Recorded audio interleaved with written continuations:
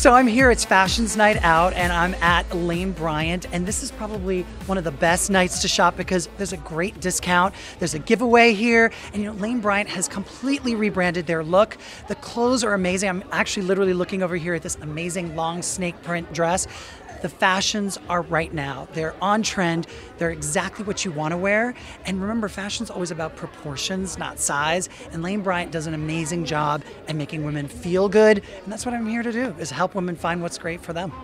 One of the things that I'm going to do here tonight at Lane Bryant on Fashions Night Out is teach people how to take a photo. Now, not everybody is taking photos for a magazine, but we all stand in front of cameras. And whether it be at your high school prom, or if you're on vacation, or at your wedding, who knows, taking snapshots, I think most people tend to be really intimidated by the camera. So my number one tip is, don't be afraid of the camera. And a lot of people, when they're nervous, they kind of lean back and they raise their head. And that's not flattering on anybody because you don't want to look up somebody's nose. So my number one tip is to lean towards the camera, kind of cheat your chin down a little bit, because the one thing people don't know is that the camera has this lens distortion in the front.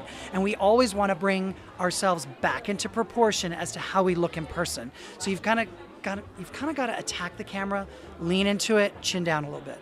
One of the best tips that I can give women for fall is you want to remember that fashion is always about proportion, and you want to wear something that, like for instance, if you want to wear a short A-line dress and you want to kind of cheat your proportions to make yourself look longer, I mean, you always want to think of how can you work and play with proportions to put your best foot forward. So for the curvy girl who might not necessarily want to wear, you know, a blazer and wants to stay away from that, I think it's a great staple that you can layer.